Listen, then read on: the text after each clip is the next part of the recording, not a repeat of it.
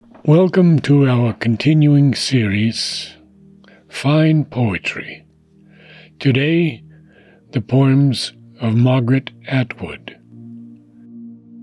From a Place, Fragments VII.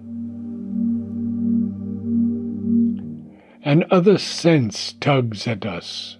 We have lost something, some key to these things, which must be writings, and are locked against us, or perhaps, like a potential mine, unknown vein of metal in the rock, something not lost or hidden, but just not found yet, that informs, holds together this confusion, this largeness and dissolving, not above or behind or within it, but one with it, an identity, something too huge and simple for us to see.